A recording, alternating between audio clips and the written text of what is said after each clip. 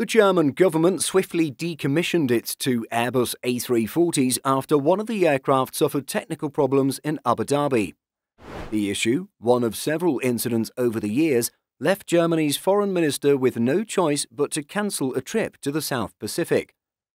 The quadjets have been an iconic part of the government's executive transport fleet, but in terms of flagship jets, the Airbus A350 is ready to take over. Let's look at what happened for today's video. Germany has decided to retire two of its aging government jets following a series of technical problems.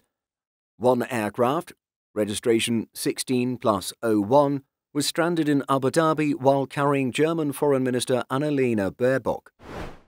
Working on an extremely tight schedule, Baerbock had been scheduled to visit Australia, New Zealand and Fiji in mid-August.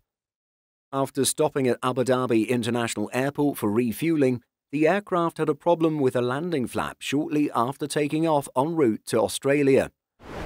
This issue forced the jet to land back in Abu Dhabi. To make things worse, the plane was loaded with a large amount of fuel to allow for its lengthy trip to the South Pacific.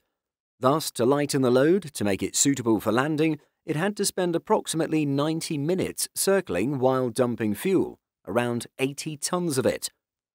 The spokesperson for the Foreign Ministry commented at the time, "Due to mechanical problems, we were forced to return to Abu Dhabi for safety reasons." The government decided to accelerate the removal of 16+01 and the other A340, 16+02. The two planes were initially due for retirement at the end of next year, but this will now happen as quickly as the next few weeks. Germany has lined up their replacements in the form of the Airbus A350-900, of which it has put two into service already, and also has several A319s and A321s at its disposal. It's easy to see why Germany wants to get rid of the aging aircraft.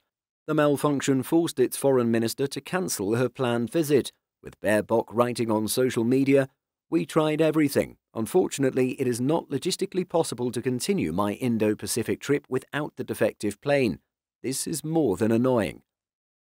This inconvenience has happened to Baerbock before.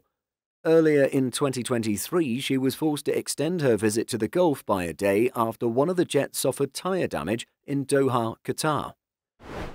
Germany's two A340s have experienced several problems in the past. The most high-profile incident involved Chancellor at the time Angela Merkel back in November 2018.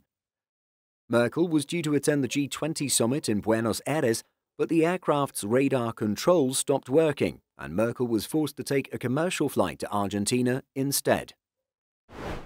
Have you ever spotted these A340s for yourself? Let us know in the comments. In addition to our daily YouTube videos, Simple Flying publishes over 150 articles every week. If you're looking for the latest aviation news and insights, visit simpleflying.com.